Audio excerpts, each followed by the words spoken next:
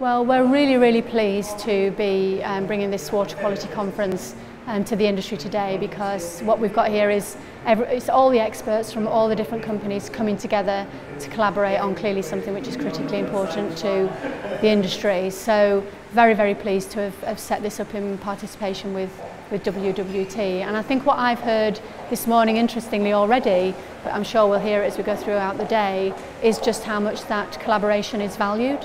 You know, the shared learning, you know, the whole, I guess, understanding of water quality being impacted right the way from its source, through its treatment, and then through to the customer. There are many challenges and many different ways of looking at things, but if we understand and learn from each other, and if we share that best practice, then we've got the best possible chance, all of us together, of providing fantastic, wholesome water that is good for health and is, you know, in which the public have got confidence, which is ultimately the goal.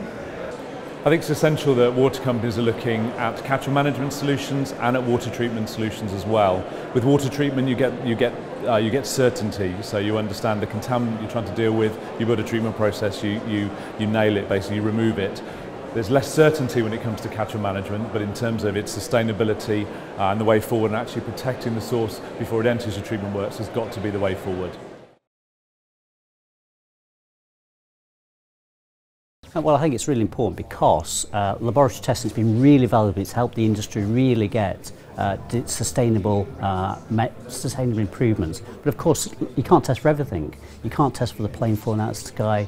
You can't test for fires on catchment. So it's important to do both. It's important still, but it's part of a wider toolbox. Well, I think one of the most interesting topics this morning was really discussions about the emerging macropollutants, especially metaldehyde. So metaldehyde is one of these really challenging pesticides to remove, and it was good to have the opportunity of discuss the different type of treatment. It was mentioned chemical oxidation, which is really generating a lot of byproducts which are potentially as harmful as the main compound you want to remove. But it was also an opportunity to talk about the adsorption technologies using radioactivity carbon, which we've tried to promote because it's a great opportunity, it's a great tool to achieve this very low content of metaldehyde below 0.1 microgram per liter. But generally speaking, the discussion about all the endocrine disruptor compounds, this macropollutant coming from the pharmaceutical product we're using in our daily life, which eventually translates into the river, on being able to appreciate the impact on maybe the treatment which may be required to remove them from the drinking water supply was also very interesting.